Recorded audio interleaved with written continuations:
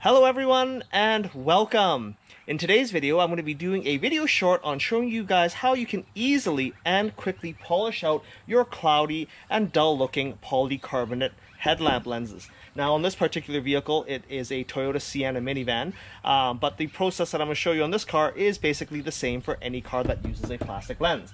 Now the materials required to complete a headlamp restoration job is sort of shown here, but you can't see everything very clearly, but I'll just call them out.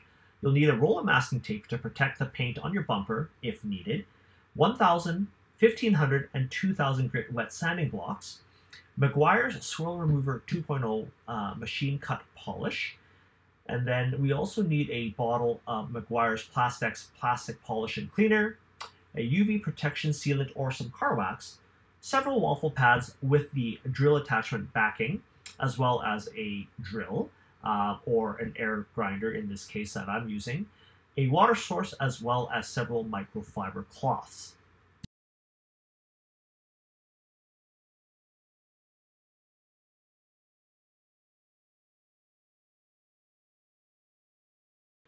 Now the first step in our headlight restoration process is to use a coarse wet sanding block to remove that initial layer of plastic oxidation. In this case, we're going to start off with our 1,000 grit wet sanding block and thoroughly soak the headlamp and the sanding block and begin sanding the oxidation off of the lens. Now, you want to ensure that during the sanding process that you use your water supply to flush away that excessive plastic slurry that forms. You will also notice that during the sanding process that certain areas with the sanding block will feel really smooth, while other areas will feel gritty or sticky. It is imperative that you use water to continue flushing away and sanding until a smooth, uniform finish is achieved. It is perfectly normal after the sanding process with a 1,000 grit block to have fine scratch lines on the lens. When you are satisfied with the smoothness of the lens using the 1,000 grit sanding block, thoroughly rinse the headlamp. Please note that the cloudiness of the lens is normal. We're going to use our 1,500 grit wet sanding block, and just like before, we're going to use our water supply and flush the sanding block as we sand the headlamp lens to an ultra smooth finish. This helps remove the fine scratches introduced from the previous step. Similar to step 1 and 2, we are now moving up to a 2,000 grit wet sanding block. And just like before, we're going to use lots of water and continue rubbing the headlamp lens to remove the ultra-fine scratches from step 2. This is essentially a pre-finishing step, and it is advisable to spend extra time here to sand out all the ultra-fine scratches. Rinse the headlamp thoroughly.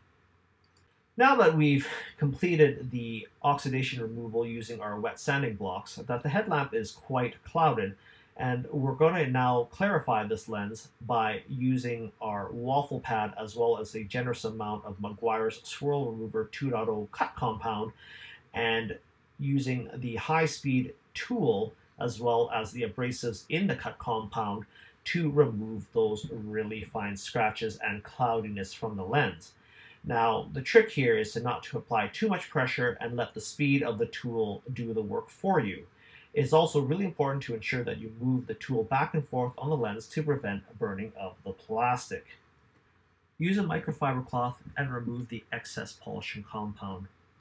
For our final headlamp polish, I've switched out my waffle pad with a new one, and I'm going to apply a generous amount of Meguiar's Plastex plastic polish, and just like before, I'm going to spread it across the headlamp lens, and then using the speed of the tool in conjunction with the polishing compound to achieve the final finish on my headlamp lens.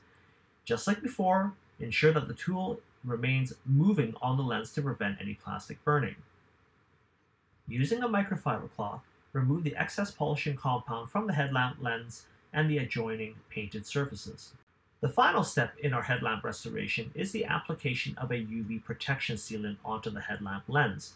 By applying this protection layer, it will ensure that the work performed in this video will last as long as possible. This can be purchased from any automotive parts store and is very easy to apply, simply by spraying it onto a cloth and then applying an even layer onto the headlamp lens. If the spray is not available, substitute with automotive wax or a ceramic spray coating. After the protection coating has had several minutes to dry, take a clean microfiber cloth and polish it off the headlamp. So you guys saw the headlamp earlier, how cloudy it was. I spent maybe 10 minutes at most per headlight using some basic tools and products that you can buy at your local automotive store. And the lamp is almost crystal clear. Now there's going to be some crazing and some scratching inside the lens that you can't completely eliminate unless you really grind down the plastic. And that's really not advised because that's not really going to affect the optics too badly. And you don't want to thin out the lens too badly because you're going to likely have to polish these again in several years. Now I did the same thing for the driver's side, which was actually worse. It looks brand new. So if you guys like my video, give me a thumbs up and consider subscribing to my channel.